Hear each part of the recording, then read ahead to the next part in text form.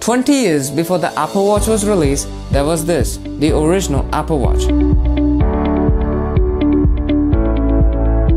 This was one of Apple's most obscure products that many people may have never heard about. To get more people to buy Macintosh System 7.5 in 1995, people could have chosen either the watch or a copy of Config Gadget 3.